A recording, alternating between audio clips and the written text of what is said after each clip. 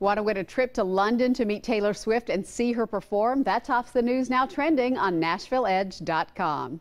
The new album from the 7-time Grammy Award winner just hit stores this week. It's called 1989 and it's already a worldwide success, thanks in part to this huge first release, Shake It Off. She'll be hitting the road with a mega tour, and you could be among the first to see her perform the new music and win a bunch of other great Swift swag.